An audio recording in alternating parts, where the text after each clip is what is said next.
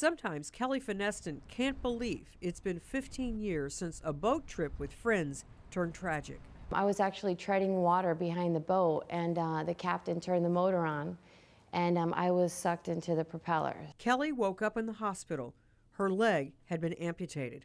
Mentally, that was, I think, really hard for me. I wasn't ready to accept it. Kelly got a prosthetic leg, but trying to walk like she used to was a challenge. You really have to be conscious of your body position and the way that you're walking. That's where physical therapist Bob Gailey and his team of researchers at the University of Miami came in to help.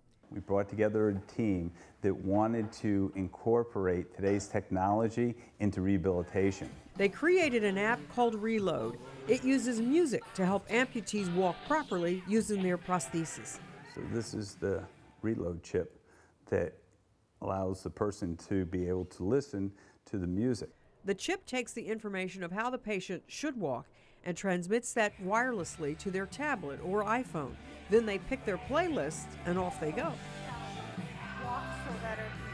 Then they'll hear the warp music or something of that nature, and it reminds them that they need to walk a little bit better. The app also gives them verbal cues. So you need to roll over your toe.